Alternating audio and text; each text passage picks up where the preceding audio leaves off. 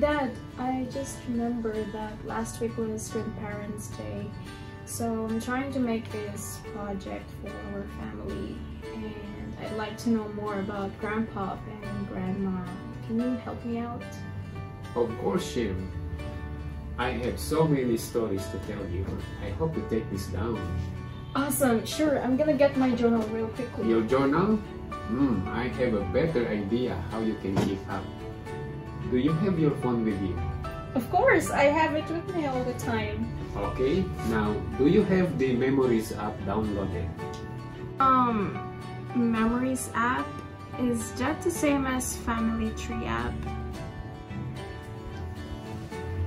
It's a different app, but very similar in some ways.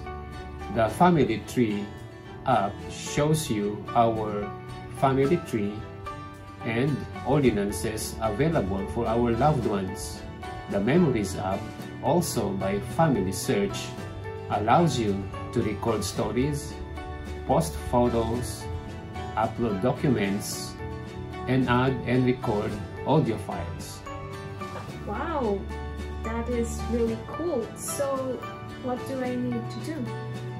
Okay, after you have downloaded the Memories app from the App Store or Play Store, open it and click the plus sign. Do you see it? Okay, so it displays the options: add document, write story, record audio, and add photo. That's right. You can explore those features later, but since I'll be telling you stories, it would be best to select add audio. Oh, okay. So there are two steps here: record audio and my files. Correct.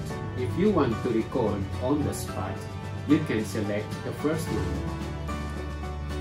Oh, so if I save a voice recording on my phone or laptop, I can just click my files? Yes, now you got it. If a message pops up to allow access to the microphone, tap OK. Wow, galing! I didn't know there are topics I could choose from here. That's right. To help you remember certain memories, the app suggests guide questions to choose from, but that's all up to you. Okay, so if I do not see a question that I want to answer, I can just tap begin recording? Exactly.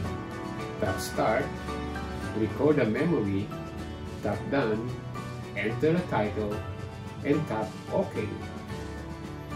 Wow, that's easy! And will it save automatically to my account? Yes! And do you know the coolest part? If you want, you can tag the file to a person in your family tree. Just upload it to FamilySearch so that you can share it with our other relatives, and so that you will always have a backup. Wow!